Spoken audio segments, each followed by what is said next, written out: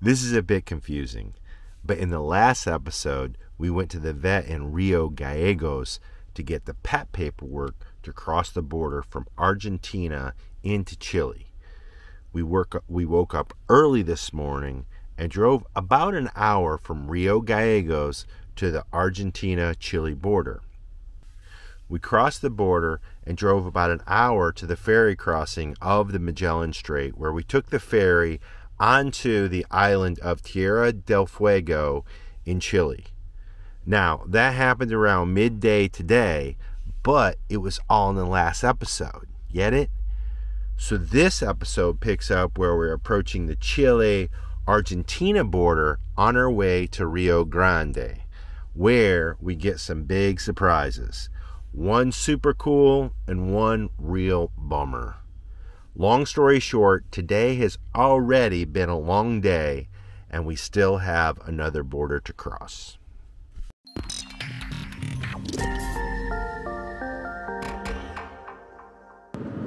We've been driving and driving and driving, and we are 7 minutes from our next border crossing. I know we just checked into Chile, but it's time to check out.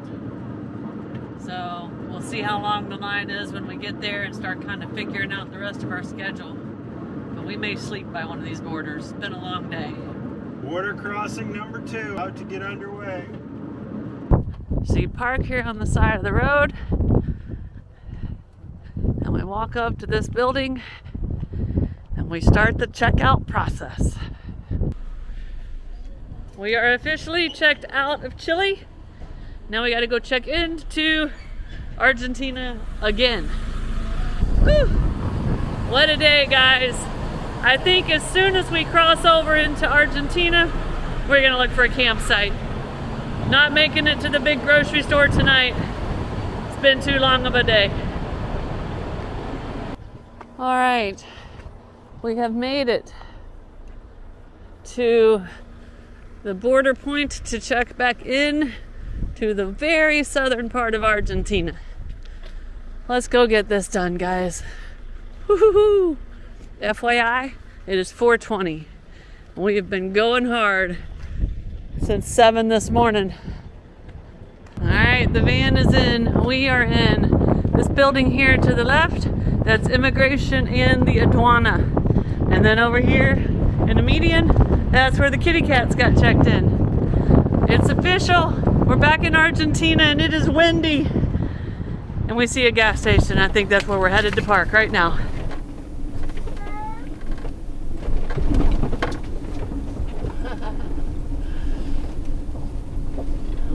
Get back there without going through there.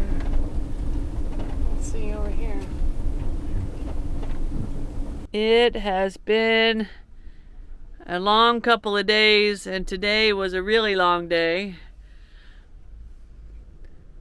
To give y'all an idea of all the running around you do on a border crossing day, I just checked my Fitbit and walked 1.8 miles today. Wow! And she was walking very quickly, yes, I might add. You gotta walk fast so you beat all the people in line. But we crossed 2 borders today. That's a first. We are camping at a gas station because we're wore out. And I just want to say this. I am super excited we made it down to Tierra del Fuego. In fact, I was sitting here messaging all my family and friends because I am fired up. We're not to the end of the world yet. We're getting close. We're getting closer. It's only 3.5 hours away. Good morning from a gas station camp spot right next to the Argentina border down here in Tierra del Fuego.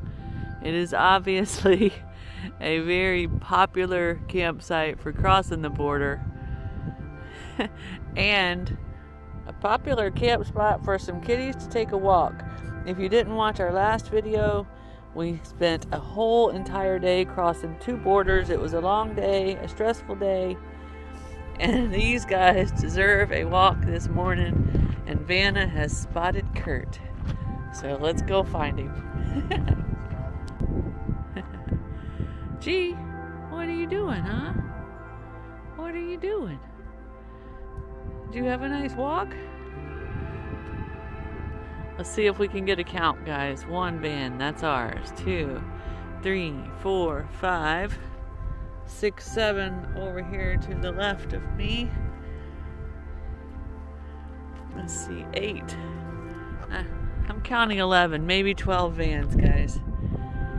But let's get these kitties back to the van. The wind is starting to pick up. She's ready to go home. $2.30 per liter. So if you take that times 4, that's what, about $9.20, I believe. I did that math on the fly. $9.20 is a little over, right around $3 a gallon for diesel. All right, Snow's over there burning up the calculator. Since we left Buenos Aires, we have gone around 1,800 miles. That is about 150 gallons of gas or diesel. And Curt just said it's $3 here. Is that a week we've been gone? We've been back on the road a little over a week. Does that sound right? $450 on fuel? Yeah. Ooh, ouch. Definitely our biggest expense. Now, in our defense, yes, that's a lot of money, but we have really been putting the mileage in. Because if you remember from our last video, we were running out of time on our Argentina visa. But right now, with the way fuel prices are still around the world, we can't complain too much at $3. No. Could be a lot more per gallon. But it's time to go burn some more diesel, so we're hitting the road.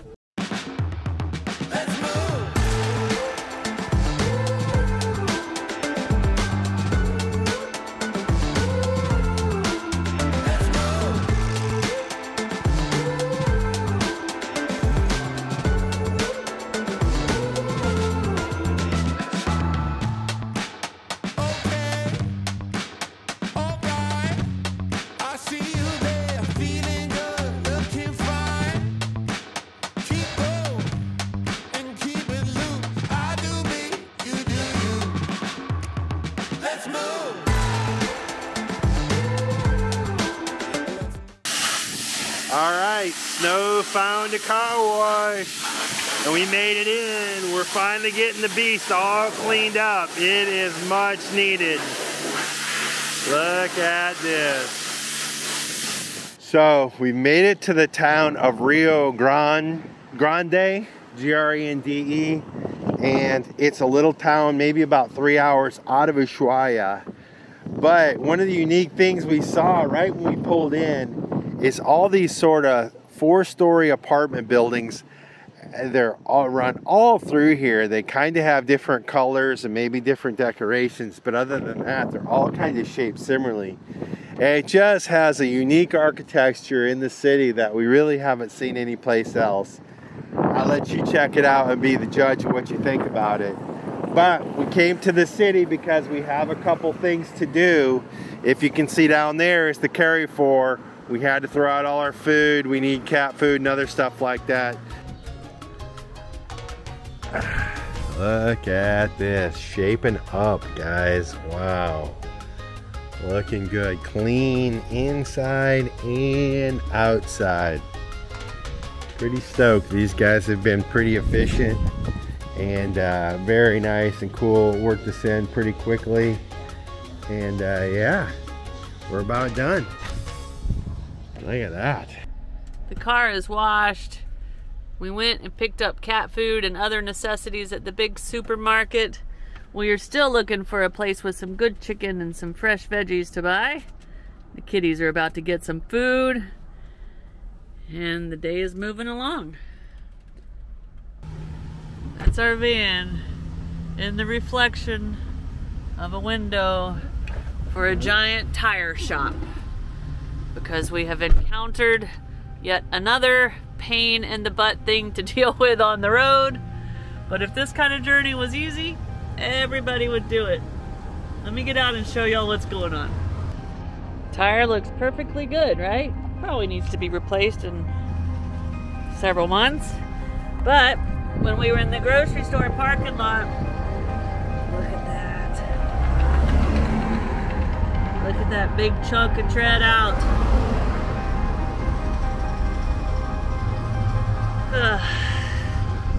It's on the bottom front.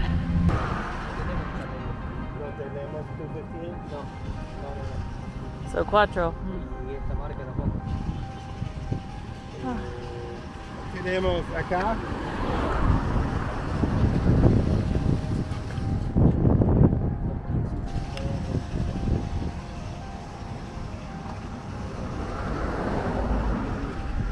Tendría que ver por ahí si consigue esa misma, pero de todas maneras va a quedar diferente altura. Sí.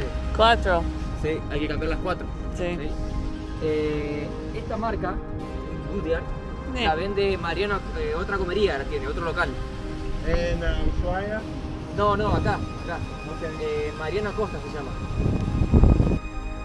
So unfortunately, this is the same problem we've been having all the way since Peru. If you guys remember, in Peru, someone slid under our van while we were in the store, stole our spare tire.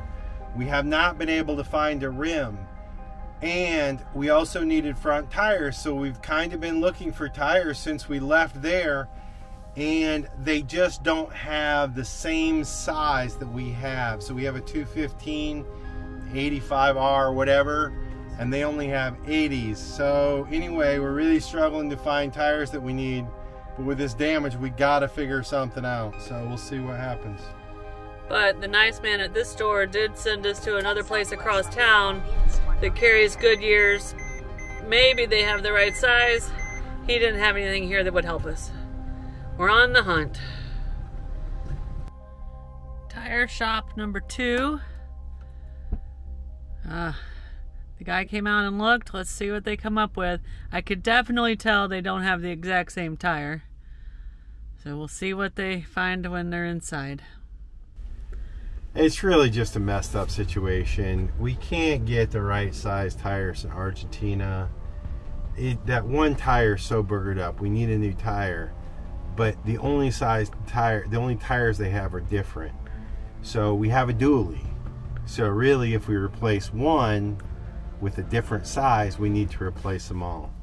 And to be honest with you, the tire they have, the new tires we just got in front because we absolutely needed, are different sized as well. They're different than the ones here. So we end up with the front tires being different than the 4 back tires. All the 4 back tires would be the same, but there's a nominal difference in the size.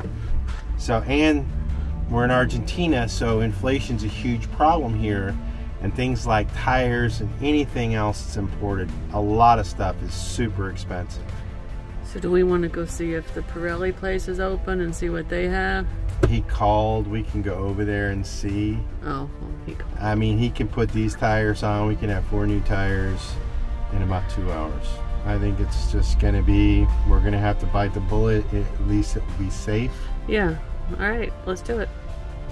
It's not a good option, but it's not like we have good options. I think a lot of people don't understand when you're traveling to other countries, you just don't have the options you have in the U.S. You just don't have the. You kind of got to deal with what you can get. Okay, the decision has been made. We're getting 4 brand new tires on the back of our van.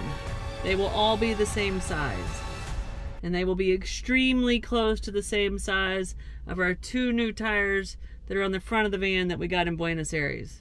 So it'll be okay. Our mismatched tires will be from the front to the back, and that'll have to work because y'all saw the chunk in the tire. We can't keep driving, and it's what we got to do. And then the bad thing, $1,000. So that's a lot of fun. But tires, mechanical stuff, fuel, it's all needed to keep this baby running down the road. So it's what we got to do.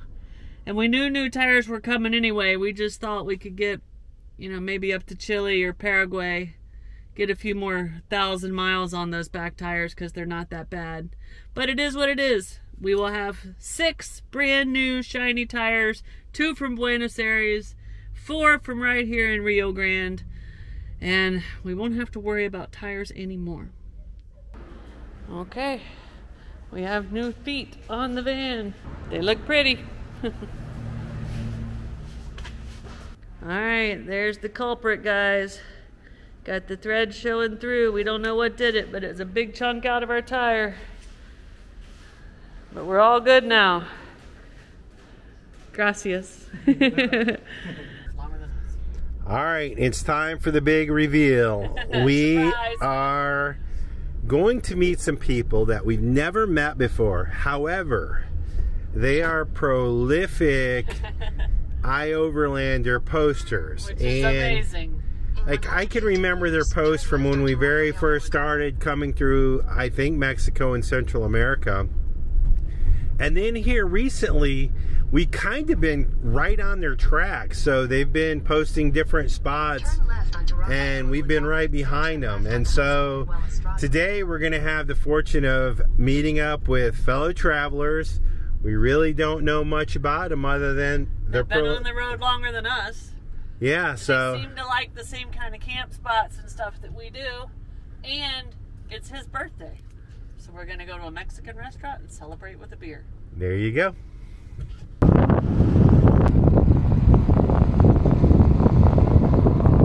Done it again. We had something really fun and exciting to do, and we were having so much fun we did not share it with you. I know we told y'all we were going to go and meet Geneva and Mike, some fellow travelers who we had never met in person, but had bumped into on some online forums, mainly iOverlander, all along the way. And we did go meet them for dinner. We had, Curt had a birthday beer. It was Mike's birthday. And we sat there and we talked and we chatted and we shared stories for 3 or 4 hours. And we didn't film any of it.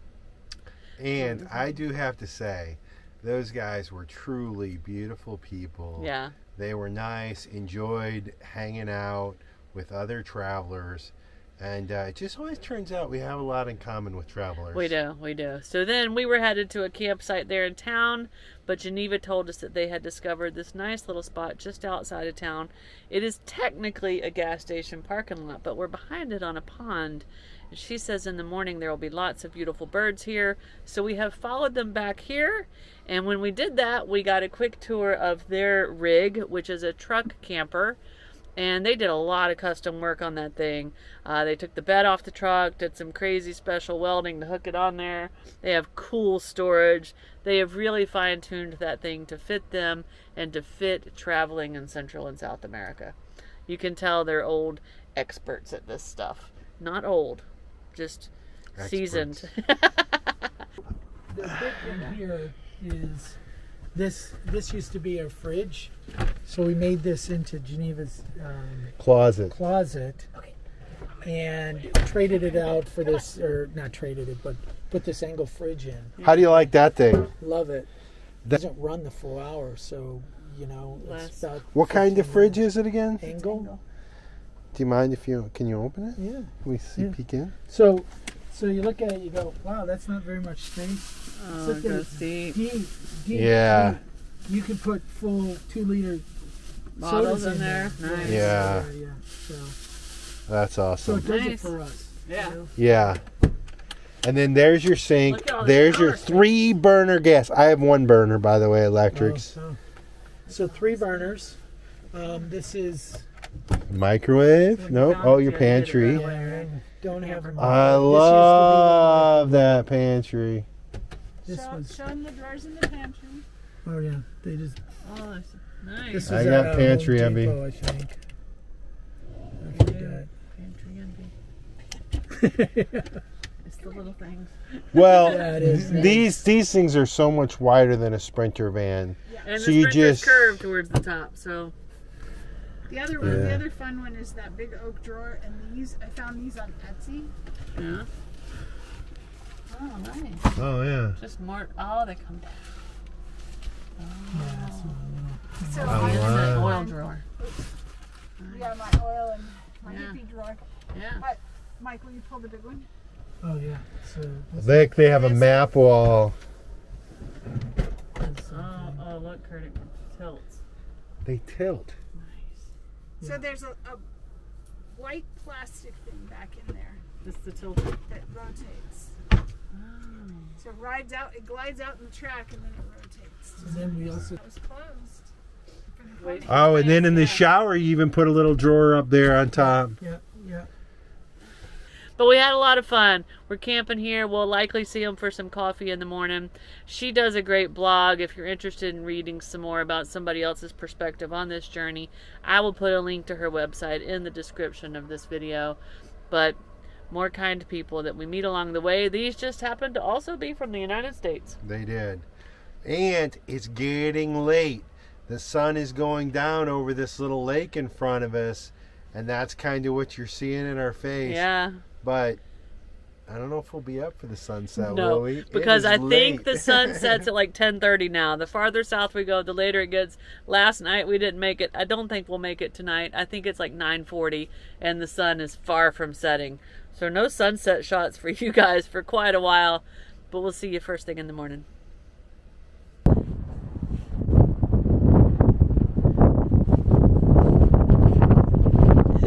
Y'all, it's so windy out here. The G won't come out. But look at Panna. She is having a ball in this wind. How come the stars come to shine when it's dark? From so far away, show us where we are. What makes the sun go to sleep every night? And what's it dreaming of? I wonder.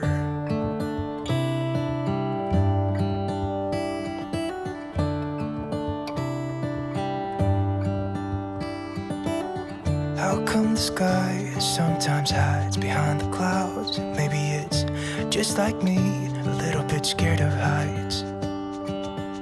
Why does the rain always keep on pouring down when it's gray outside? It really makes me wonder. Yeah, it makes me wonder. It really makes me wonder. Ooh, I wonder.